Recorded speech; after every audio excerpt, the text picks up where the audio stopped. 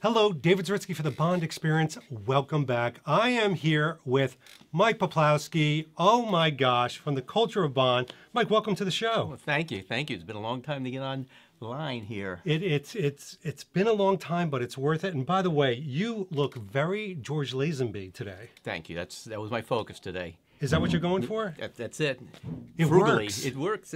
I like the look. I'm doing kind of a Connery look, right? So we're all doing like the vintage heritage things. That's true. And That's true. it's really appropriate because one of the things that I want to call out to your channel is you really are about the heritage vintage Bond more than anything else. Where does that all stem from? I think it's from my childhood. Because I'm, as one of the old timers of Bond fandom, I remember going to my first Bond movie with the whole family. I didn't know who Bond was during a release right before Thunderball came out. That's how old I'm getting. Thunderball? Yeah, it was Oh my before that. gosh. It was like the double feature, Dr. No and Goldfinger, and we walked in unknowing, and then it's like our heads were blown. How old were you? Do you remember? Oh, I was like 9 or 10. 9 or 10. That's good parenting, folks. Yep, I can remember. Just telling you. Yep, 65, definitely, because that Christmas I got my James Bond attaché case, which I wish I had now. It disappeared eventually. Who threw it away? Was it mom or dad? Both. They retired, moved, and it disappeared during the move. I didn't even think about it. So You'd be a multimillionaire if you had that. Yeah. Or at least a little happier. if I stole my brother's, I'd be a multi-millionaire. Wow. Was his like mint in box or something? No, they were both mint, but they were in the box. They'd been played with, but we took care of them. They were good toys. So I have to explain to everybody who may be uninitiated what I love. And Mike and I, gosh, I think we've been friends for like a decade at least. Yeah, about Maybe, 10, 11 years, yeah. maybe even more. But one of the things that I love about Mike is as traditional as he says he is, don't believe it for a second, you have really gained a very quick following on Instagram because I think it's your authenticity. You live your life as Bond. Breakfast, food, drinks, clothing. Yeah. Day to day, you are dressed like Bond, but not mimicking or cosplaying. This is how you really dress. Yeah, it's a whole style. It's going back to the 60s, growing up in that period, and I dressed as a kid. And then I fell out of it, you know, cargo shorts and crap like that in college and the Army. And then when I rediscovered Bond, I went back. I said, wait a minute. Why? Life is so short. Why spend one day being ugly? Be beautiful every day. And that's what I strive to do. So my images are the 60s, because I think the style, even to the 50s, is so iconic. And when I go back to Cary Grant, James Bond, that's the look. Yeah. Even casual. That's why I love Thunderball. I get all my casual looks, as you are wearing today, Yes. from Thunderball. Well, every generation, I say this to a lot of people, even young people, every generation has their style icons. We almost need a template. It's not to mimic them, it's to really give us a bit of a pattern that we can look at. First time that I met Mike, I'll just take you back very quickly, and I believe it was at my house maybe, I as a party. remember meeting at your door, and your exact words to me when I What was walked it? up. You looked at me, you looked me up and down, and you went, "Literary Bond." I was with the briefcase and everything, the suit, the tie. Yes, yes. Oh my gosh, that really brings me back. But he dresses in suits, blazers, sports jackets when everybody else is in T-shirts.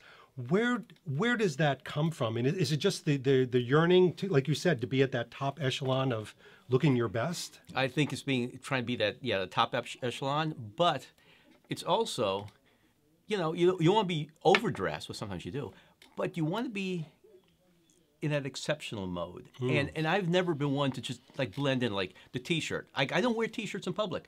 However, those Henleys now with the buttons, they're like a stylish T-shirt, and I've kind of updated my whole summer wardrobe with short sleeve cotton Henleys, and they're really nice. But I still like to, you know, like wherever I go, people go, where are those shoes? What are you doing? That's a big one. But I just think it's better to stand out than to just stand against the wall. Yeah, but you've taken it from just sartorial and clothing aspects, and I see your breakfasts. And I mean, the guy has figs and yogurt and black coffee. And so do you consciously wake up and you're like, all right, I've got to go shopping at the local Wegmans. I need to get, and is it a James Bond shopping list? You know, it used to be, but now it's me. It's in my DNA now, so I don't even think about it. I do it automatically. This is Mike Poplawski shopping. Yeah, This is not it's James like, hey, Bond's. hello, Daniel Craig. Give me a few pointers of what you should have for lunch, okay? Okay, I'll help you out there. It's like that. It's like I just do it. And once in a while, of course, my wife's eyes will bug out. What are you doing? Don't tell me. I don't want to know because it's So the figs, whatever. most of these, and like you know, most of us are family men. What does your wife think about all this? Does she tolerate it? What is it? She tolerates it. It's a good word. But it's scary too because one day I turned around and said to her, "I'm getting really tired," and she turned to me like, "What's next?" She was scared if I was dropping the bond. What will I go into after that? So I said, "No, not about the bond. I was just tired of something else." So she's like, so she appreciates at least she's not the type of wife that has to come up to me. "Oh, we're going out here tonight. What are you going to wear?" She never asked that. Yeah. It actually maybe makes her kick her game up. Even at work, when I go to work, people say, "I know what days you're coming to work because all the women dress better." Is that true? Yes. Wait. Is this like a side effect or something? Or? Yeah, because no, guys don't dress. And they will complain about, I can't find a woman. Well, first of all, you're not dressed to attract them.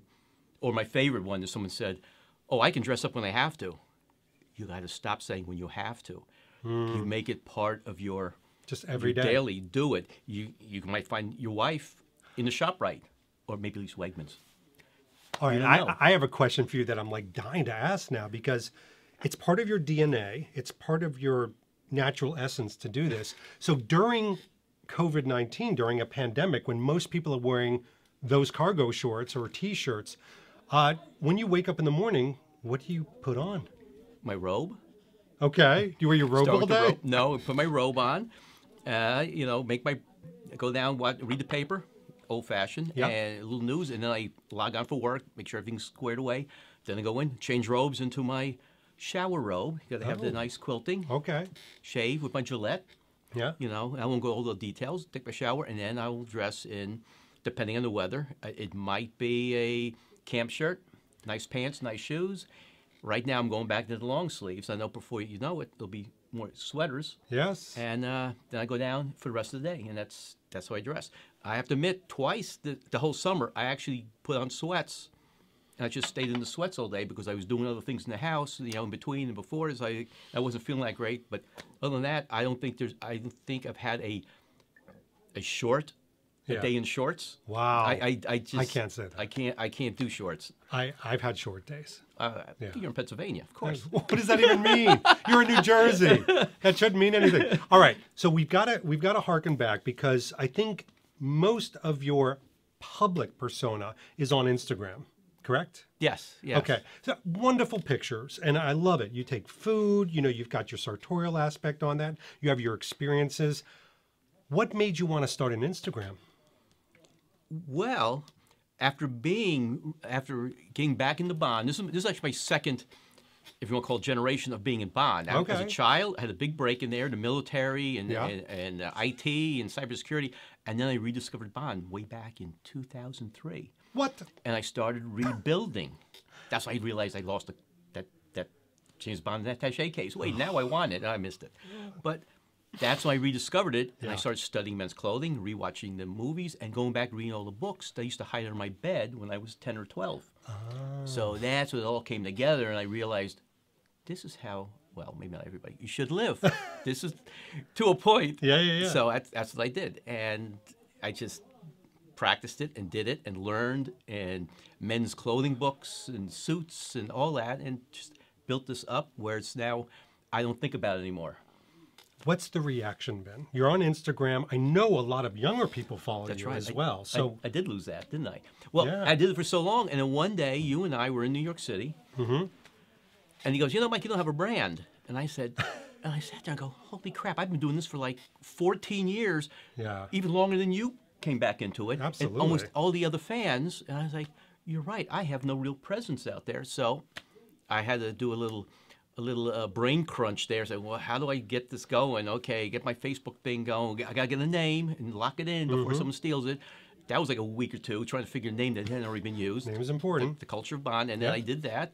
And then forget the Instagram and linked them up. I even have a website, which I haven't done anything with, because I think people are moving away from websites. And they don't go to websites. Exactly. Yeah. So they want a quick hit.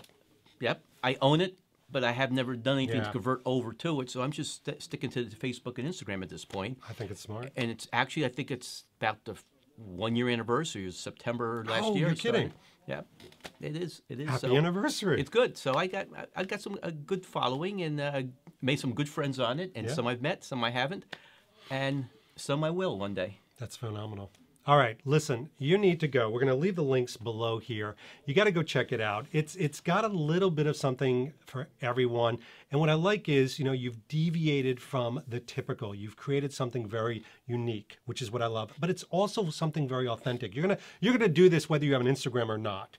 So it's just yeah, like, you know what, I definitely. might as well take a quick picture of this. That's what I love about your channel. The only thing I'm having a problem with is the COVID, because I can't get out enough to get more style photos out there. Because where are you going? That's why you're here today. I'm like, it's been He's going to be a shutterbug. it's like a year since I wore a tuxedo. I got to get that tuxedo out and go somewhere, whether it's the Krausers or 7-Eleven, somewhere I can wear a tuxedo. Exactly. Hey, Mike, thank you so much.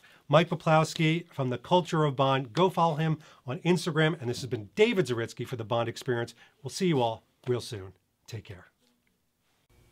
Thanks for watching this episode. If you want to be up on the latest from the Bond Experience, just click on this subscribe and subscribe to our channel. You're going to get all the latest and greatest information, plus some exclusive content. And by the way, speaking of content, here's something especially for you, just because we know you. Talk to you soon.